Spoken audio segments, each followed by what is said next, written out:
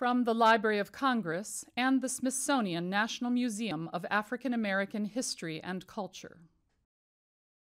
You ready, John? And we're rolling.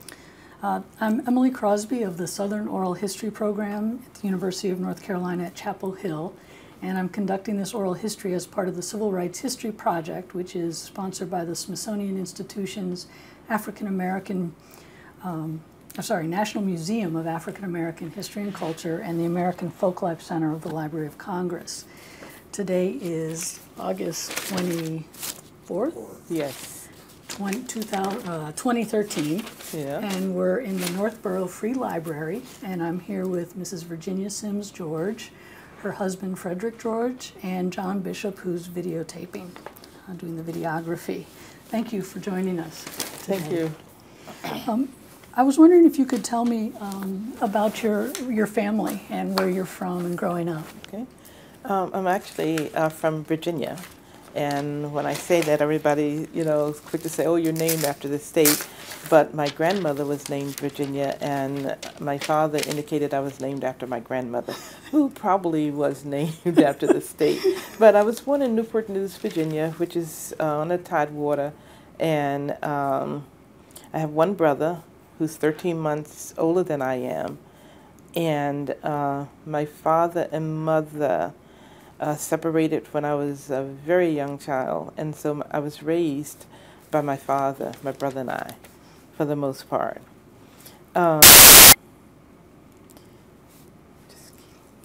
So I went to school in Newport News, and I think since this is talking partly about the civil rights movement, I'll just share when I was coming up, Newport News was very much segregated, and I grew up and not just in town, and my father remarried, and after he remarried, they bought a home, and we moved out to the suburbs. And when we moved to the suburbs, what was happening was all the white people were leaving that area and going further out, where they would not be living with blacks. There were two people, I think, still there when we moved, and she was our next door neighbor, and she happened to say to my father that had I known, that you guys were such good people, I never would have sold my home.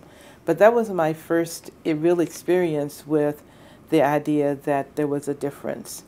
And then going up to visit my aunt, who still lived on the street where I was born and grew up, I actually took a bus, which was the first time I'd ever ridden a bus in town. And I was probably about 12. I didn't know really the etiquette of the bus, so I got on, and there's a seat, like this way, and then the rest of the seats go. And I sat there, and there was a white lady next to me, and I wasn't sure. I didn't know I shouldn't have sat next to her. She jumped up, she moved to the other side, and she started to look at me, scowling and frowning. And I felt so bad. And then I remember going home, talking to my father, and that's when my father talked to me a little bit about race and the experiences. And in his mind, the thing to make a difference was education. And my father would always say, you need to get your education, because if you get it up here, no one can take it from you. That was one of the first things. And my brother had lived in Germany for about 5 years, and he came home. And he and my father went to a hardware store, and a white clerk came up and said, "May, what can I do for you boys?"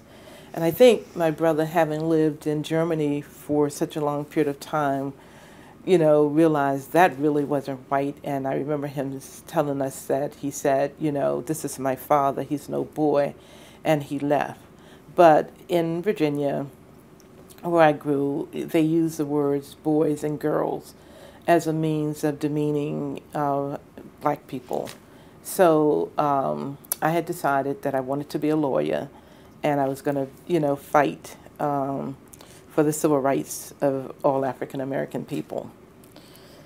I graduated from high school, and I we didn't have counselors, you know, that really gave the kind of advice that our children get today. So I ended up going to Virginia Union University. And actually, my father had gone there for a year.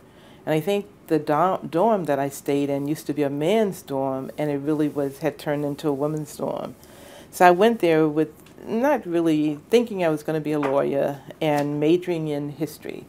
And it was straight history because the intent was to go to law school somewhere, somehow. So that's a little bit about me. Can I ask a few follow-up Sure. questions? So what kind of work did your father do? My father was a postman. Okay. And so you said that when he remarried and bought the house and moved out to the more suburban area, so was this in the 50s? Probably? Yes, Yeah. yes. And that's when, and this is when there's that sort of transition with whites moving Right, out. moving out and blacks moving out to their area. So the neighbor lived there long enough to get a sense of your family, but had already sold her house? Had already sold her house, and it was too late to turn around, you know, but she was saying, if I'd known, I wouldn't have, That's really, kind of thing.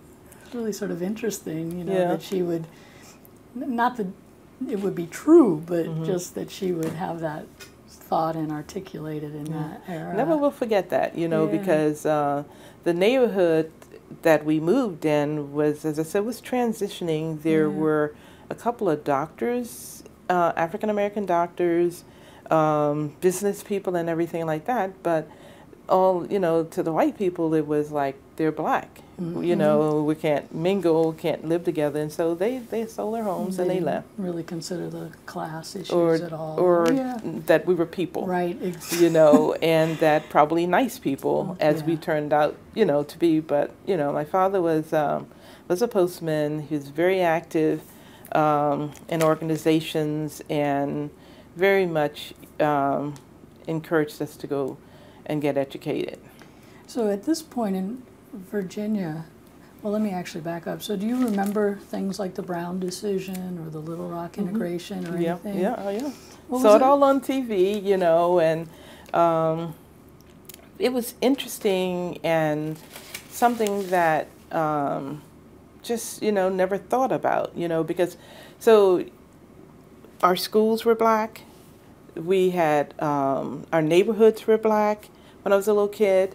There was a store, I remember Jefferson Avenue was a busy street, and on that store there was a department store run by white people, and that's where we would go and we would shop. But we had our own, you know, like restaurants or places to go. It was totally separated, so you didn't really come in contact with white people, but my father, being a postman, worked on a route that was white. Okay. And so, and he enjoyed it. He'd come home Christmas with these big bags of presents because all the, you know, all the people really loved and respected him, and they remembered him at Christmas. But yeah, it was during that time, you know, we expected to go to a black school. We had black teachers. We had no white teachers, you know, and everybody, the principal, the counselors, the teachers, everything was black.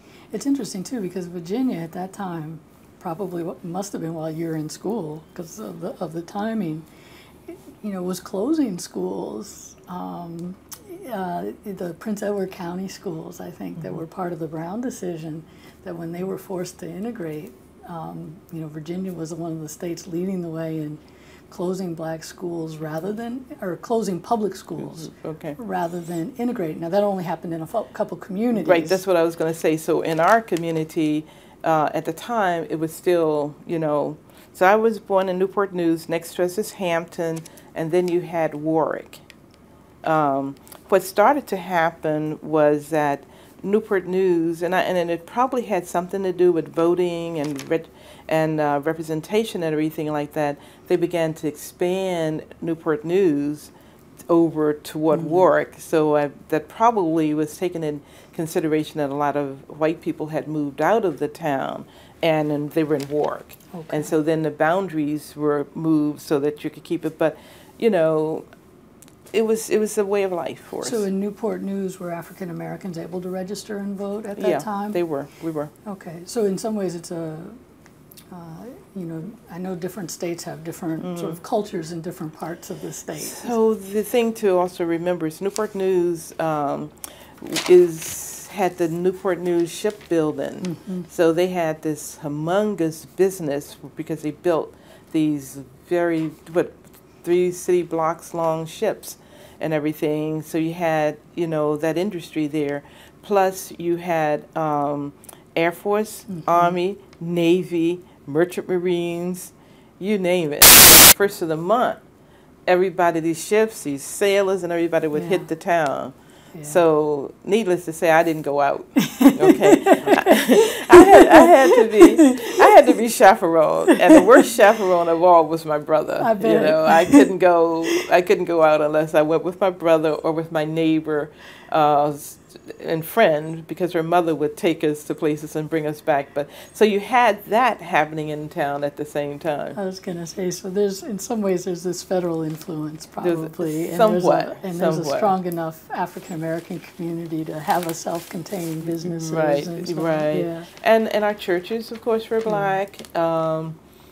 Everything, funeral homes, churches, drugstores. Yeah. Because one of my first jobs, or not my first, but one of the jobs I had was I worked as a soda clerk in a drugstore. And the person, one of the owners of the drugstore, son was my brother's best friend and lived in the block just ahead of us, plus another doctor. So Dr. Jones and Dr. Tucker owned the drugstore. Okay. And so, of course, all of us blacks came to the same place to get our prescriptions, to have Sundays, or buy the things that we needed that they carried.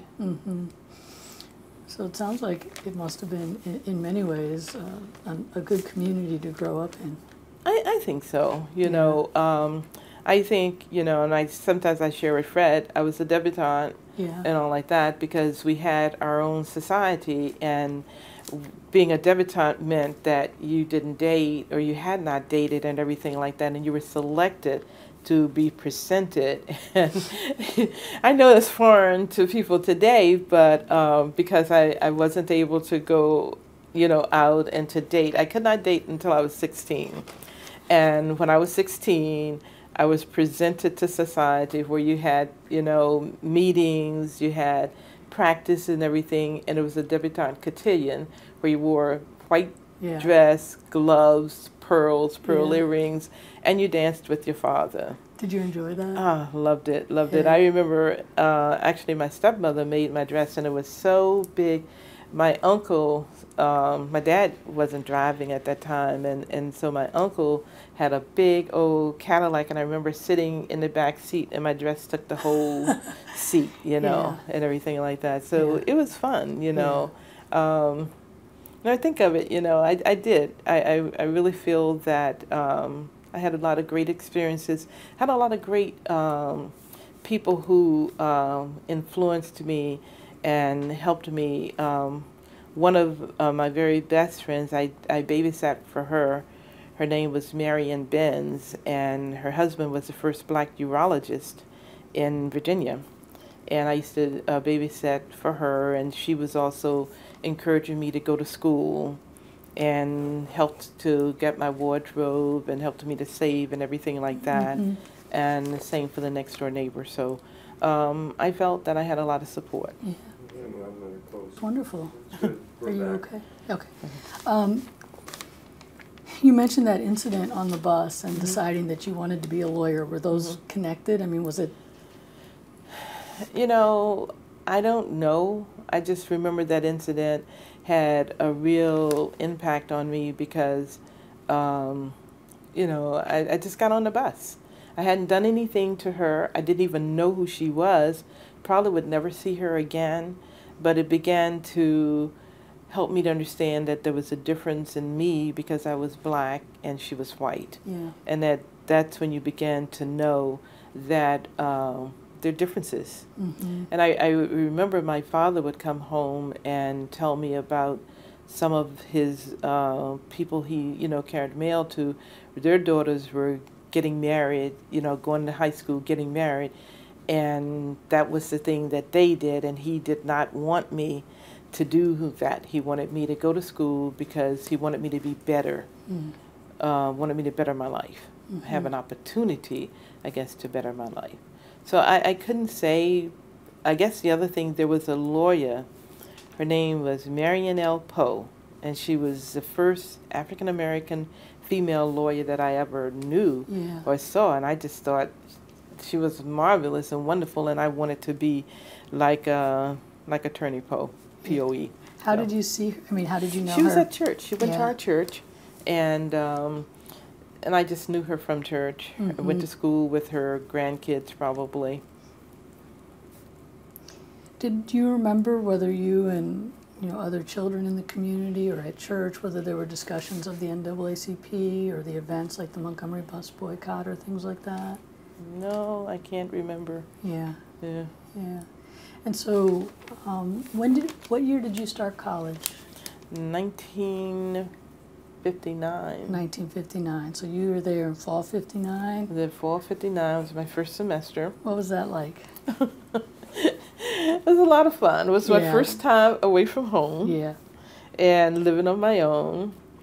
And I remember I got in a little trouble because at Virginia Union it was a Baptist school, and you just couldn't do things. And I remember when you wanted to go out, you were supposed to ask, and I can remember, and you're supposed to go with another student and everything. And I can remember going downtown to Richmond by myself without checking out, without asking. And I met Maurice Ellison, who was one of the people who was arrested. May have seen her picture. Okay. Maurice Ellison and Patricia Washington. Well, the two of them were roommates, and they were diagonally across the hall. And they used to get in trouble, and I would get maybe grounded because of them. But we hung together, and we had a lot of fun. Okay, doing crazy things like. I remember one time Maurice and Pat were chasing each other around the dorm or something, and the dorm lady making too much noise and came in and grounded us, because I was sitting on the bed laughing, so. Well, laughing aloud. Well, they were being bad, and I was part of it because I was supporting them. Yeah. And they were supposed to be cleaning the room because we were going away for one of the holidays or something, and they weren't getting it done and all like that. But I really enjoyed the first year because the dorm had a basement, and you could go down in the basement. They'd have dances. So even though if we were grounded, we sneaked down there anyway. Like take a, because it was the wash area as well. So we'd take a blouse or something like we were going to wash clothes and go in and dance and then come back. We turned the clock back. So that when we went, we were in before curfew. So these are things Fred doesn't know about me. That we did a little devilish thing. And then one thing I remember, and I never told my father, but I remember asking my father if I could go to the pen relays, and he said yes. And I didn't tell him how I was going, and he didn't ask. So we actually went in a car. Maurice, Pat, and myself went with some guy to Philadelphia to the pen relays. Well, Pat was from outside of Phyllis in a place called Norristown. And so we were all going to stay at Pat's house, and we had an opportunity to meet her parents, and it was really nice, formed a relationship. As a matter of fact, I think the next year I went to Philadelphia and I stayed with Pat, and I worked during the summer before going back to school. So when you all would sneak off to downtown Richmond without signing out, was that because you're going to do something that you couldn't sign out for, or just resisting those regulations? Probably a little bit of both, but one time we went down there, so I have to tell you, Pat could pass for white. Okay. And none of us could understand. Her parents looked white, and her mother and her father, they really looked white, and Pat looked white. So we went to Richmond, and I don't remember when this was. We went to Richmond, and she went into a barbershop, a white barbershop. We waited outside. She went in there and got her hair cut. And they didn't know she was black. because she looked white. And you she's know, doing that just because of the because of segregation. the segregation and things like that. We thought it was funny, you know. So we went with her and waited, and she got a haircut, and we came out and said, "Oh, they don't know." You know? So these sort of means of resistance, right? Yeah, and then and Maurice, Pat, and I, you know, we hung together and we did things together, and consequently, when they were talking about the sit-ins, the three of us, you know, banded together, of course, and we were going, and all three of us got arrested. Do you remember how you felt when you first heard, or do you remember how you first heard about the sit-ins? Well, they were going all around. I mean, you had, I think it was in North Carolina with the Woolworth. Mm-hmm. You had heard about them. And then people were actually coming to the campuses talking about getting involved. I believe Martin Luther King had come. We had two people who were ministers, Frank Pinkston and Charles Sherrod. Mm-hmm. I remember Sherrod's wife. Remember her? Oh, yes. Okay. Mm-hmm. But Charles and Frank sort of pulled us together. And we started to talk about it. We had meetings. We started to talk about it and strategize what we would do in Richmond. Mm-hmm. Can you describe Charles Sherrod and Frank Prince? It's been so long ago. I remember Frank. I remember wore glasses. Yeah. He was a minister, and it's very nice. Mm-hmm. Both of them were very nice, very articulate, and great leaders. Mm-hmm. Great leaders. So they were really the kind of driving force. They were the driving force, and they were the ones that helped us to understand that they probably would be taken, because it was obvious that they were our leaders, mm-hmm. and that one go down, the other one would stand up. Okay. So it wasn't a matter of us falling apart because the two of them had been arrested. So they prepared you for what would happen. They prepared us for what happened. We had decisions. other people that were working with us mm-hmm. and everything, and they talked to us about the need for nonviolence, mm-hmm. the need to be calm, the need not to let people get to us, mm-hmm. because certainly there would be that happening to us. And it did. It did. Were you afraid? I wasn't afraid. I was so excited and I was so proud. And the interesting thing is I never talked about it. Yeah. This is I don't even know when I finally told Fred. I might have told him early on in our relationship, but I remember my young nephew coming and he was telling all his friends that Jenny had been arrested and all. But I never ever talked about it. It was just something that I had done because I felt it needed to be done, because I just felt that black people were treated so unfairly. So I was excited, you know, I was excited. When I was shocked was after I got out of jail and everything, and that's a different story, but I came home and I was looking at the night news and I saw myself. I saw them lead me out of the store. I remember them putting me in a patio, in a squad car to the paddy wagon, came and then lead me from there and put me into a paddy wagon. And I said, oh my God, I better call my father. He may see the news, okay? And that's when I realized, you know, I needed to connect. Yeah. So it seemed more serious when you actually saw yourself being arrested? It was real. It happened, and it was documented that it had happened, and I needed to let my dad know. Yeah. Are you comfortable? I'm doing. Is it okay? Oh, it's wonderful. We're back. Can you were you arrested on the first sit-in you participated in, or did you participate? Was there one or two before that? It was just one. Okay. There was one. We marched. Okay. And we marched downtown, and then we went back, and we went to this department store called Tallheimer's. Tallheimer's is very much like Macy's. Mm-hmm. Was our Macy's, you know.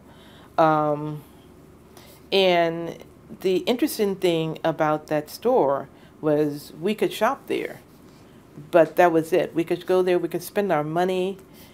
If we wanted something to eat, we had to go to the basement and they had a stand, those Orange Julius stands where you could go. That's what we had to do. And we spent as much money as anyone else would and did spend. But there was the Rose Room, the Richmond Room. I always call it the Rose Room, where we were not allowed. Black folks couldn't go in there. And so that was our target. And so is that something you'd experienced? I mean, you'd been down there and used that store before? Oh, yeah, I've been to the store. I've been down to the counter, the orange juice, getting a hot dog and a soda or something like that. And then, you know, you ask the question, well, isn't our money good? Yeah. You know, our money spends, we purchase, we support the store, and yet we can't, you know, enjoy the Richmond Room because of our color. You know, and that's when we just said, you know, that's when those of us, you know, we thought about it and said, hey, that can't be. Not today. We need to change. Times need to change. Were there students that tried to talk you out of it? No, not at all. No. The students, the faculty, nobody said anything derogatory. We just got a lot of support. Did you, I know this was true of students at some schools, but did you worry about being put out of school? No. Not at all. Yeah. We had support. We had full support. Can you describe the support? Well, there was never, I never remember anyone talking to us about what we did, that it was wrong or that we shouldn't have done it. We didn't have any sanctions. We were able to go to school, continue to go to school. We were very much sought after. We went to churches at night to see people greeted us with support. They had dinners, you know, programs. They introduced us. It was just like, you guys did a wonderful thing. And we really value and think, you know, that you're very special. Well, that's wonderful. So you got a lot of support. And we had lawyers that bailed us out of jail and would be with us in some of the meetings that we went to. After that first sit-in and you're arrested, did the sit-ins continue in Richmond, or were things sort of on hold? I can't remember. I think, I can't actually remember. I know the next step was we were going to Mississippi. Okay. We were going to have some buses and going to Mississippi. I don't know how many students went. I know that's when my father put his foot down. He says, no, you will not go. You need to stay and you need to focus on getting your education. I don't want you dead. He feared for my life, and so of course I listened. Did you want to go? Oh, I was ready to go. At that time, I think what had happened, if I had gone to Mississippi, I probably would have been either dead or still doing stuff, and maybe, you know, I don't know, my life may have taken a different turn, but as it was, I stayed in school, and I don't really remember, Emily, what happened, because at that time, we were busy. Those of us who got arrested, because we had to go to court, we had to meet with the lawyers, we were going throughout the city. So I don't even remember the other stuff that was going on. I just remember that when I got arrested, I had long fingernails and they had trouble fingerprinting me. So I was arrested. I was taken to jail, and they were trying to fingerprint me, and they had difficulty fingerprinting me. And by the time they finished, my lawyer was there to bail me out. It was by then. It was very tired. I remember being very tired. You know, because it had been a long day. We had walked to the city, walked to the store. We had walked and stood in line. We had been pulled out, arrested. We were late. It was. I just remember it was like dark after 6, and I remember walking with my lawyer, whom I don't remember the name or anything now, and a white man stood in front of me and was big and spit at me and said something, and the lawyer just, you know, like, guided me out. But at that time, I think I had lost all of my nonviolence, and I was ready to do battle, you know, because I guess I've always been a little militant, and I was ready to take them on. But I didn't. But you your know. lawyer moved you on. We had to move on, and we could not engage. That was the thing that it was emphasized more than anything, that we had to be peaceful, we had to be respectful, and that went a long ways. Did you worry that you might have trouble doing that?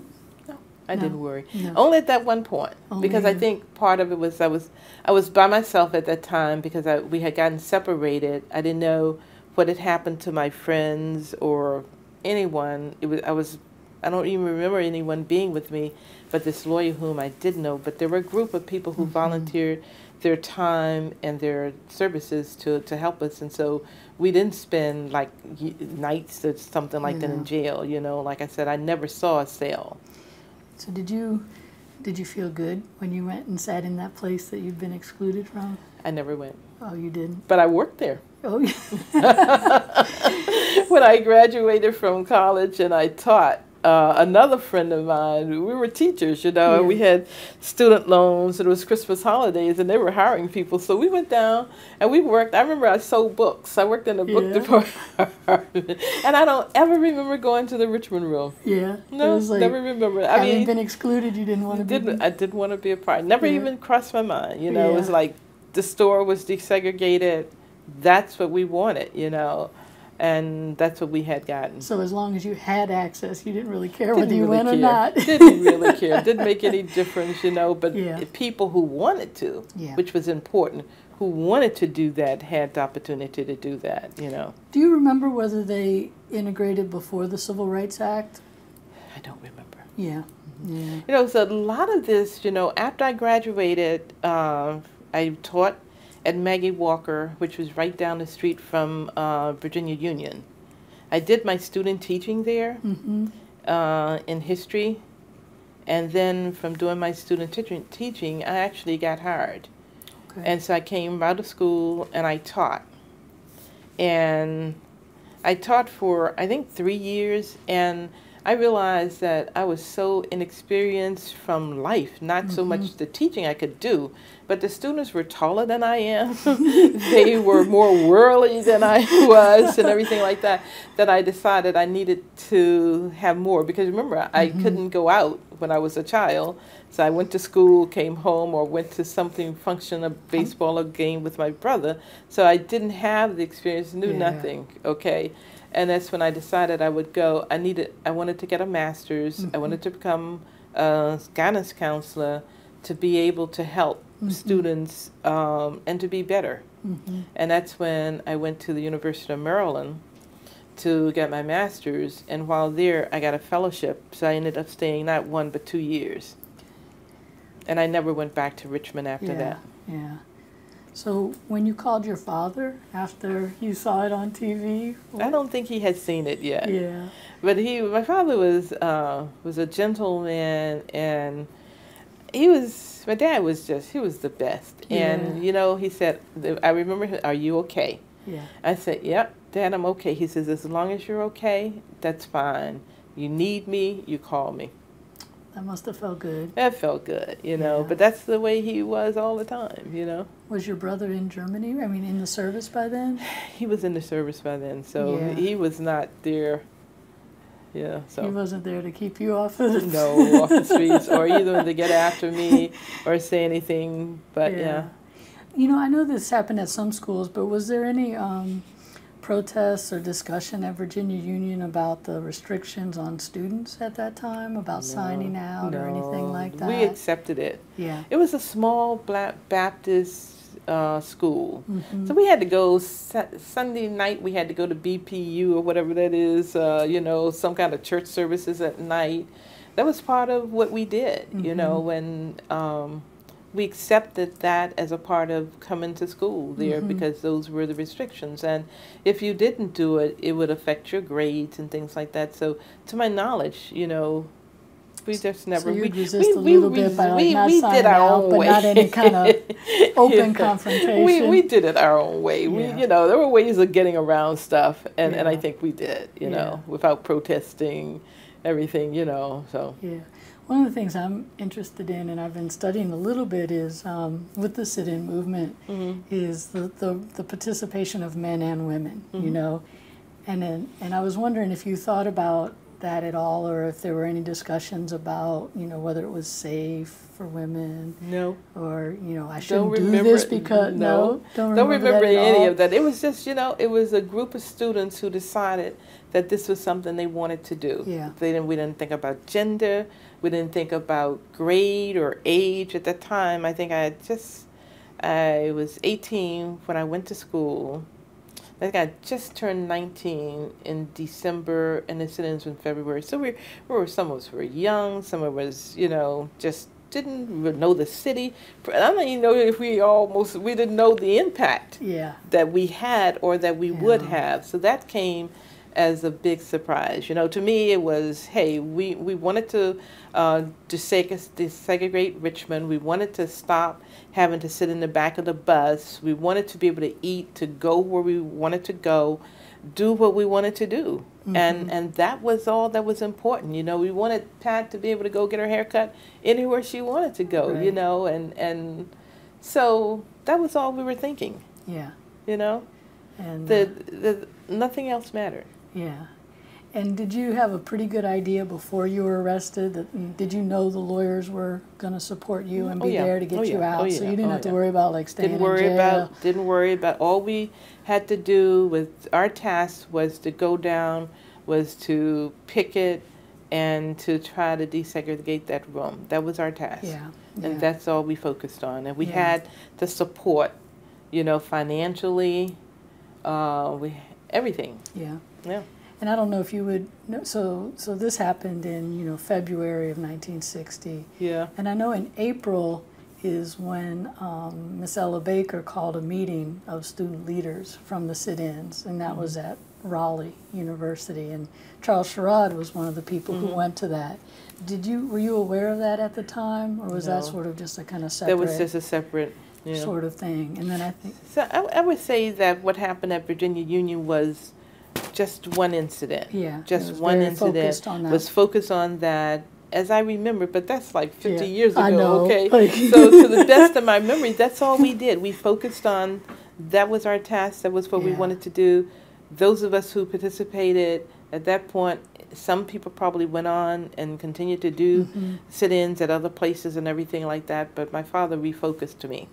So after Okay. that first one was like, okay. if Okay, you did. but You had. did it. You did it. You did. You wanted to do that. You did that. Now, you get Yeah. back into the swing of things and Yeah. get your education. Did you ever consider pursuing the law degree, or did you decide you had other interests? A number of times. I remember. I think I finally just realized that it would never be. I remember that at one point I thought about taking the LSAT. This is an adult, because once I got my master's, I actually went to work for a private company, and it was in Washington D.C., and it was an inner city plant, and my role was to try to get, it was black people, trying to get them off the welfare rolls, off drugs, and out of jail. So I was a counselor, and I had whatever needed to be done, that's what I did. So for years, I worked there, I want to say probably 2 years before moving to Minnesota. So was this like the late 60s It or was, early 70s? late 60s. Yeah. And did you enjoy that work? I did. Yeah. I did. I mean, I think part of, I always wanted to help people. I wanted to see people survive and to do better.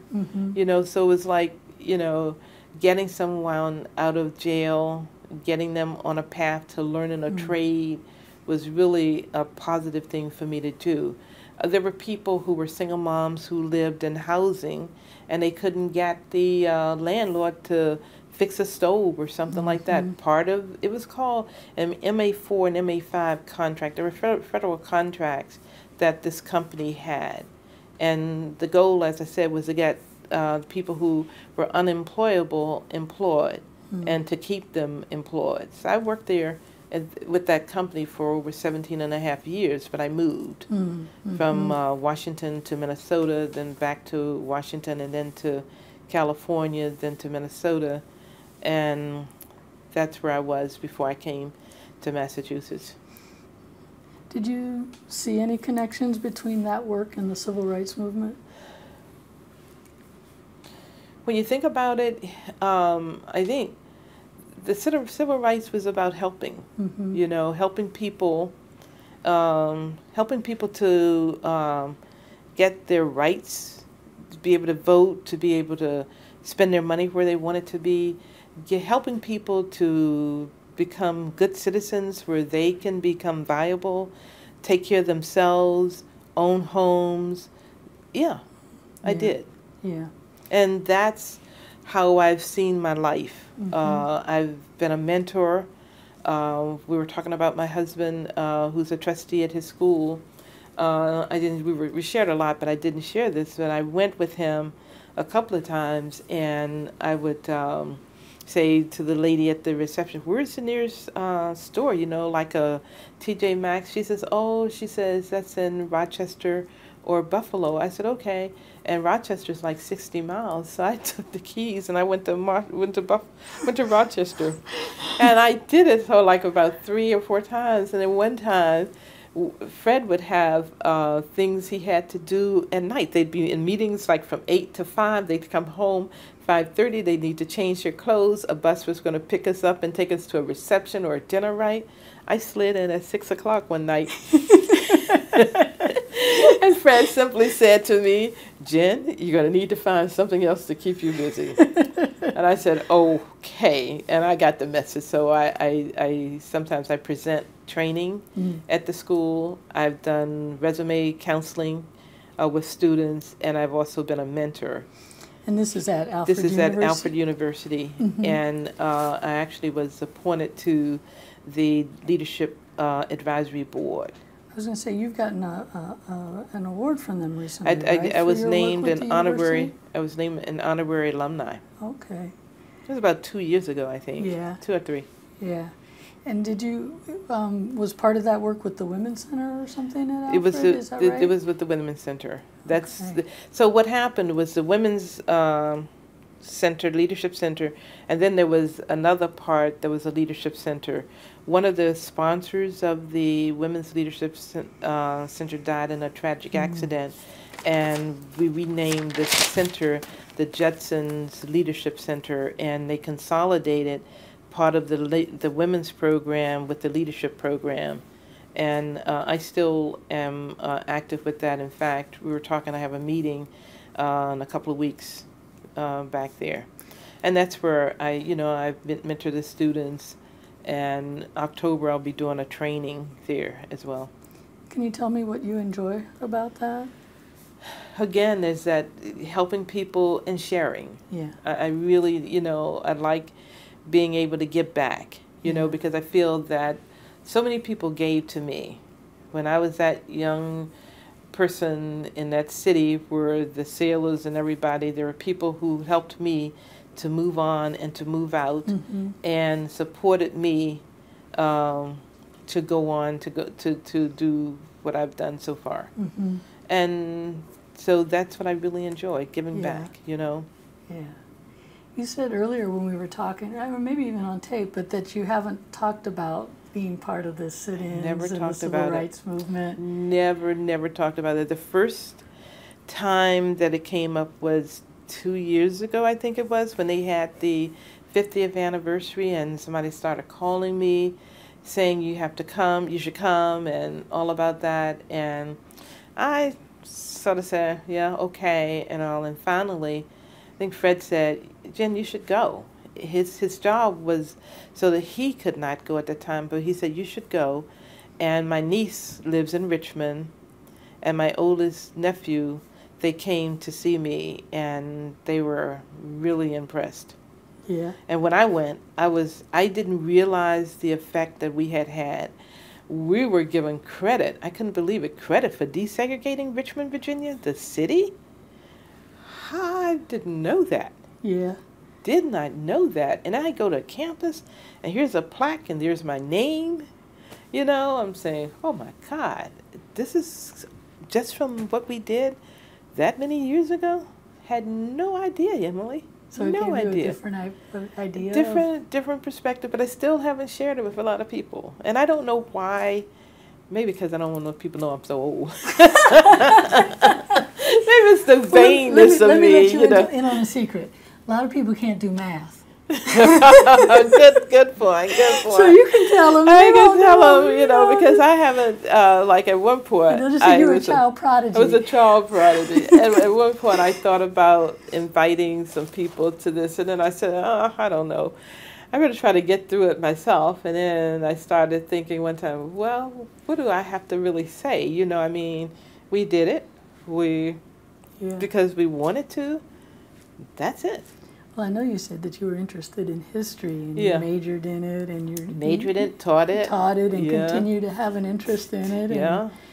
And and then I don't know. Here you are. You're somebody who's had an impact that's very. I mean, everybody has some sort of impact on history, but yours is one that's a little bit more visible as part of the sit-in. And my job doesn't know it. Nobody at my work knows this. So, do you think at all about sharing it, or that it might be important? I don't know. I go back to that age thing. Oh, see somebody. Oh, you were back then. Back in the day, right? Back in the day. So I don't know. And then I don't know why. It's just like washing your face, cleaning your teeth. This is something that I did.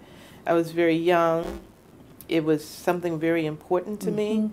Very meaningful for me. I have no regrets in doing it, but I'm not a person who brags or talk about any accomplishments or anything. I'd rather talk about the accomplishment of my husband, whom I think has, done a great job and is a very, very brilliant man that I enjoy, and my son.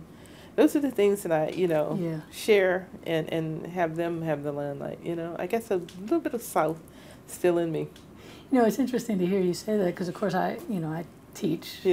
And for my students, one of the things that seems to be most meaningful for them is to talk to people who did something when they were the same age. Yeah, probably. And they say, oh wow, then it makes me think I can do something. Probably, and that I'm not, there's all these things going on in the world, and I think sometimes they feel overwhelmed. And so if you ever talk to the students at Alfred, maybe share. I'd be interested to hear. I might.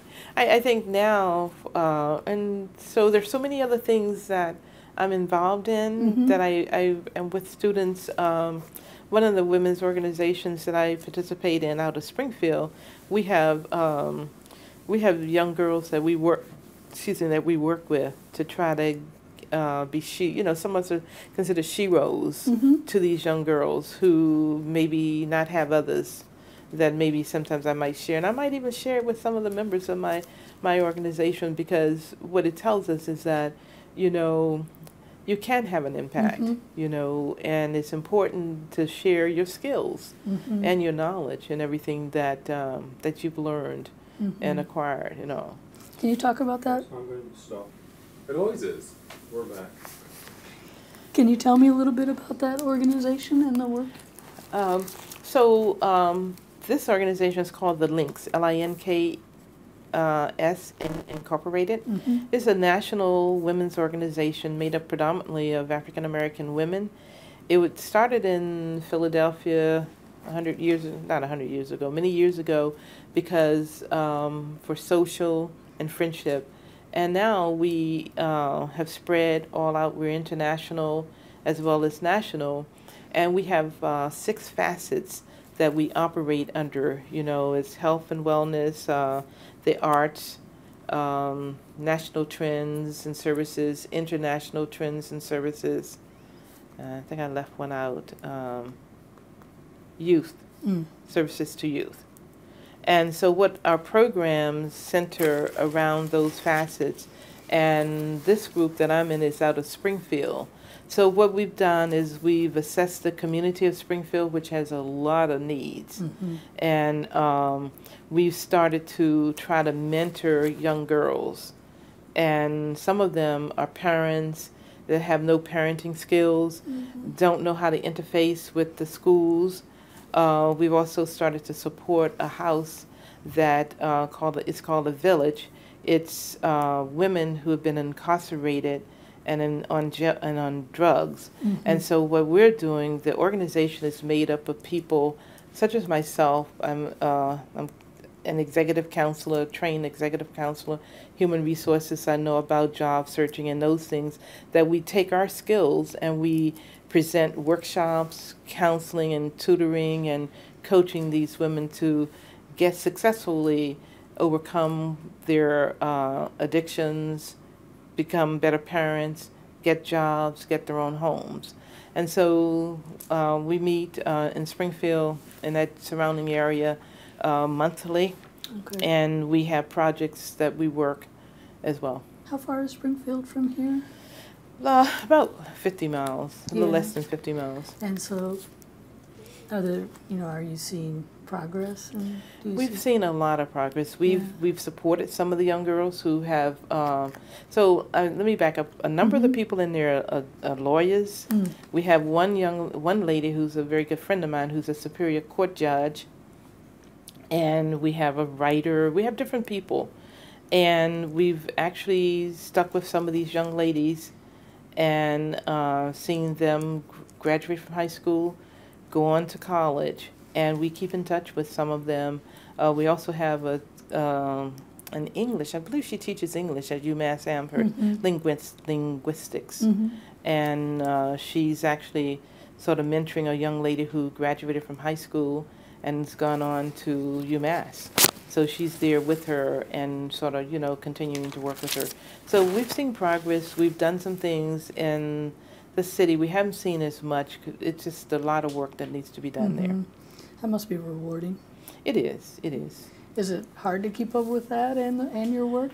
Well, I'm involved in a lot of things, and I began to scale back a little bit so I live here in Northborough, and I actually was a library trustee for a couple of years. I chaired the Community Affairs Committee, which did things in the community to enhance the life of the citizens and everything. Like we do town cleanup. We've done summer concerts in the park that's free, everything like that. So I chaired that for like 15 years, and I chaired the personnel board for the town. Well, 2 years ago, my husband decided that I should do something different, and I said okay. And he says, "There's a vacancy for the Assabet Regional School. You should run." I said, "I'm not running, Fred." He said, "Oh yeah, you should run. It'd be something nice to do." I said, "I'm not running. I got enough to do." So he says, "Well, nobody signed up. The date went by and everything like that." So he says, "Well, you should do a write-in." Yeah, Fred. So Fred told a few people, and I won through a write-in.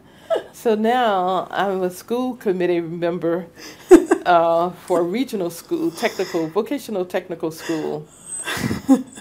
And sometimes I wonder why. You haven't thought about starting a writing campaign? I know he does. He has a campaign, so I have to get signatures when he's running. So you have to have like 50 signatures. But he likes to do more than 50 because suppose somebody isn't a registered voter or something like that. So I help him to get signatures because he runs every year. Yeah. But so I did step down as a library trustee, and I stepped down as the chair of the Community Affairs Committee. So I still chair the Personnel Board and the Assabet Valley, and then I do my work with Alfred University. And so I do a lot of mentoring. Yeah, I do a lot of I'm an HR manager, and I stay very busy with my job. I used to, in addition to being the HR manager, chair the Alternative Dispute Resolution, which was a process where if a person felt they were not being treated fairly or something like that, they could come and present their case, be evaluated, and either have a reversal or it would remain the same. So, was that within the company, or is that within the company? Yeah. Did that work well to avoid conflict, or it does. It's very similar to, so if you're in a union, you have the 5 steps, but as a professional, you don't. So this is a way of working, and it helps both the employee and the company, but then it doesn't stop. Sometimes people continue on to do lawsuits or MCAD discrimination suits and everything like that. So everything is sort of been along the same lines, mentoring, coaching, helping, you know, throughout my career. And you mentioned your husband and his elections and his work, so could you say just a little bit about that so there's some context for the for other people? Well, when I met my husband, he was a selectman, and a selectman is in the state of in Massachusetts is like a city council, and so he was a member of the city council, and instead of having a mayor, one of the members would chair. So he's been a selectman. He's chaired the board of selectmen, but prior to then, he was actually chair of the personnel board. And then he became, like I said, a selectman, and then he's been a town moderator for 10 years.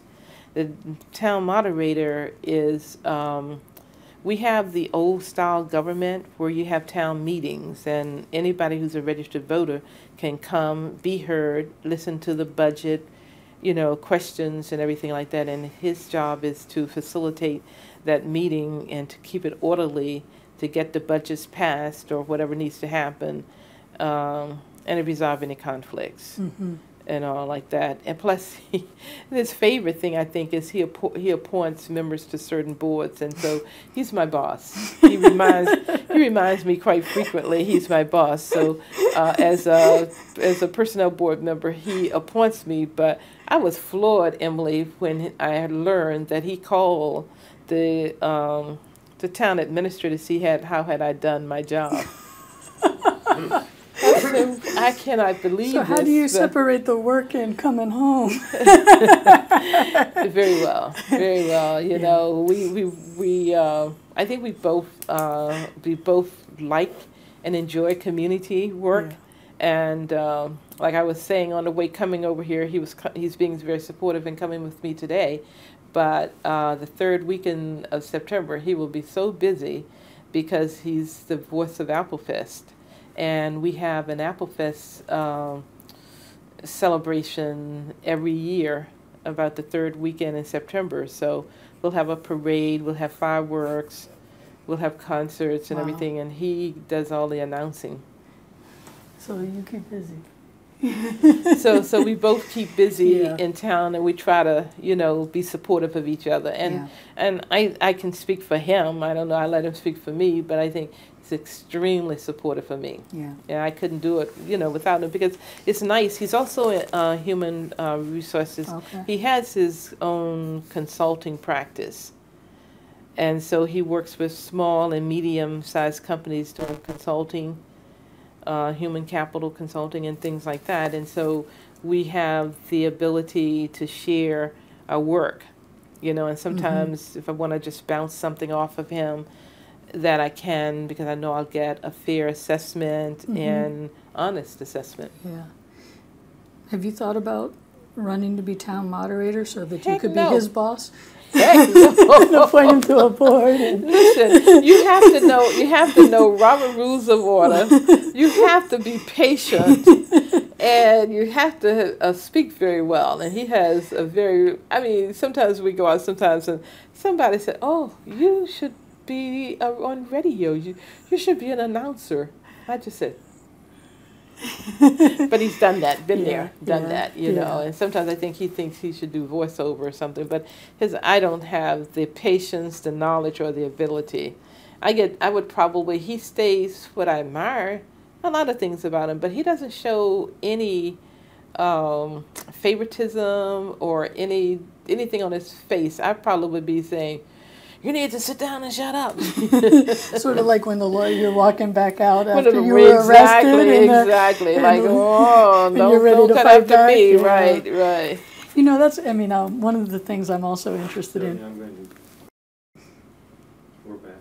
I was going to say one of the things I'm also interested in with the civil rights movement is nonviolence and how it worked. And I think a lot of people have an image of the civil rights movement as just being completely nonviolent, and nobody ever had any urge for anything else or thought about anything else. That's not true.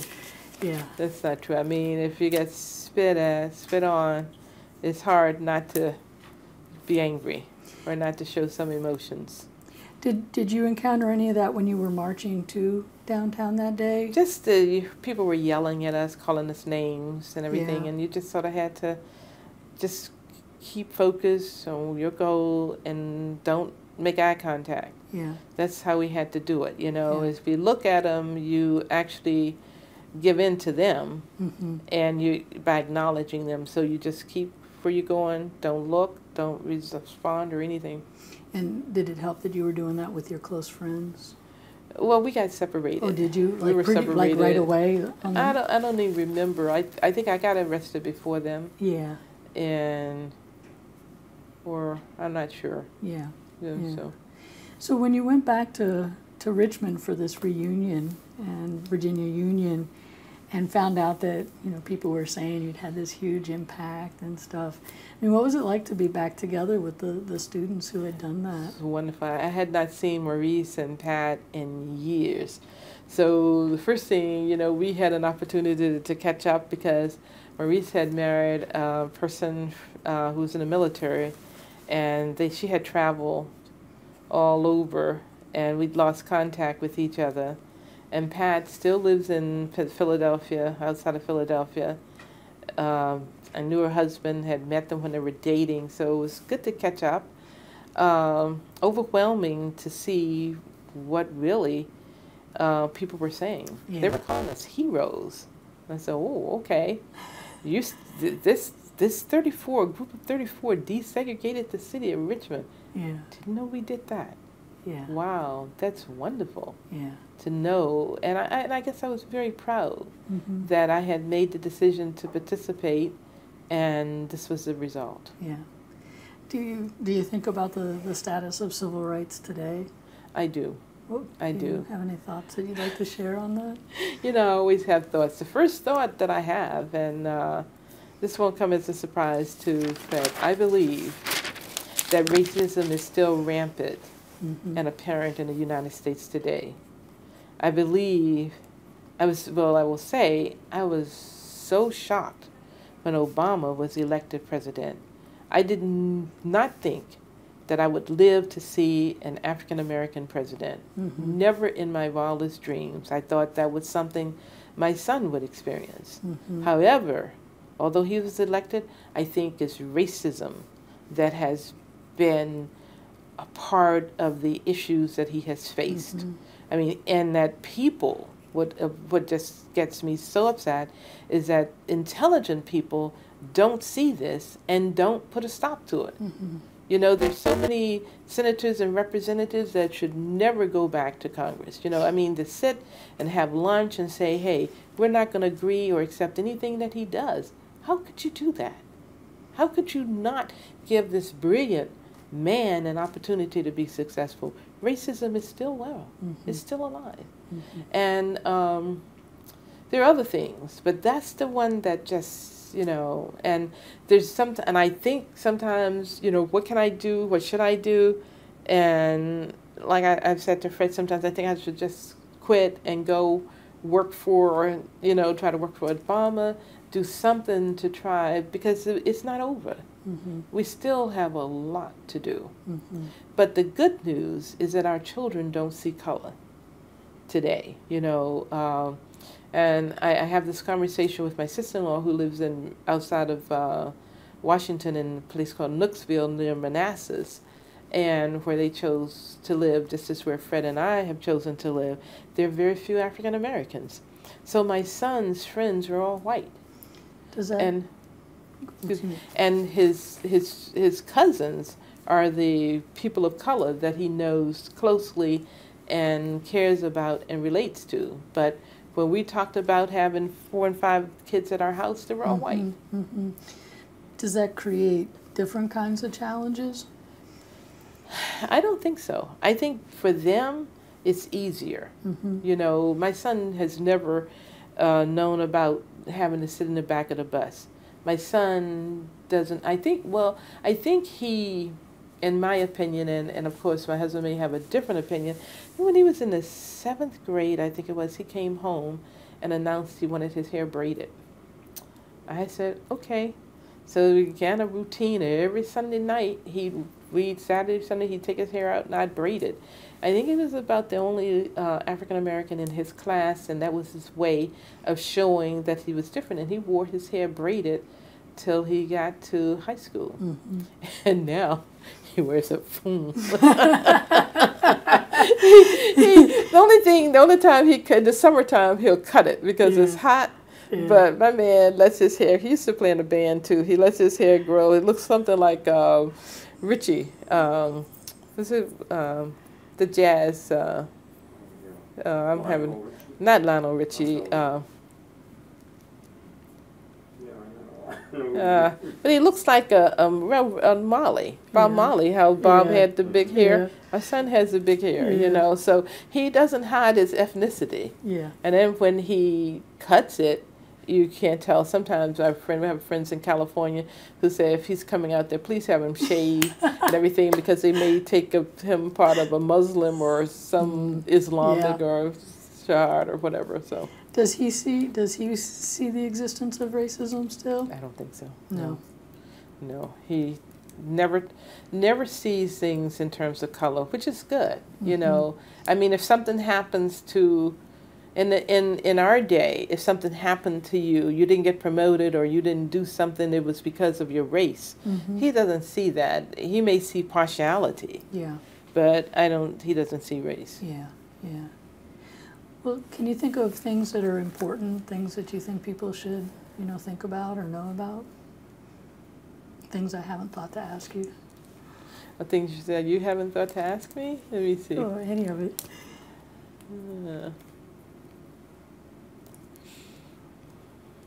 I'm thinking, I don't know.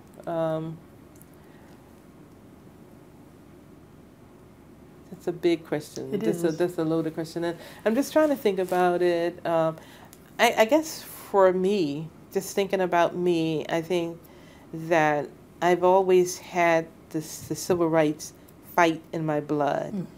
On my job, in my life, I will fight for what I think is right. If something is happening, a lot of times in my work, people come to me and they ask me for help, and I will give them that help. And it's off the record kind of thing, but it's more or less like, you know, they're dealing with, and a lot of times, and I see racism.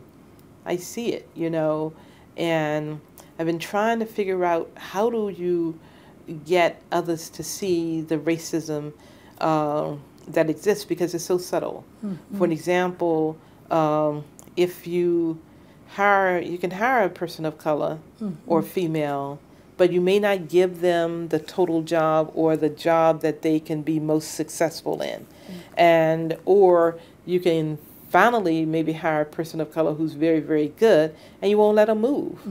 So you keep them right in that position because you don't want to lose them, but you lose them anyway because they'll go to another company. Right. So what I've been trying to, I'll just give you some.